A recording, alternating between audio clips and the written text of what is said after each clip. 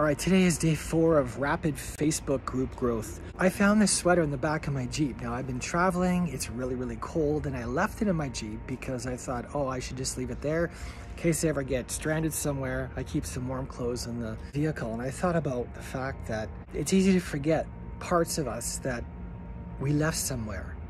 A friend of mine a year ago started a new adventure. She started investing into stocks. She'd wanted to do it her entire life. She hired a coach, and since February or March, she's had returns every week of 2 to 10%. This morning, she's grown so much in her portfolio that I think she started at like 5 or 10 grand she invested a year ago. Today, she invested $500,000.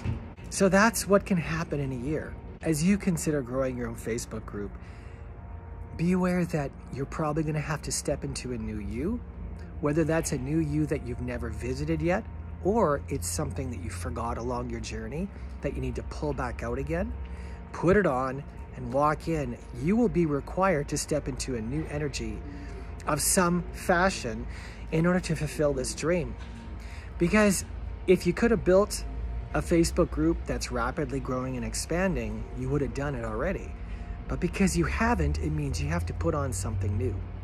When I jumped, I decided I'm going to do new habits, new thoughts, new goals. Everything had to change, or else I would have never ended up here. And I actually ended up further than I thought I'd be, simply because I put on something new. As you're looking at growing your own Facebook group or blowing up the one you already have, what is something that you've forgotten along the way?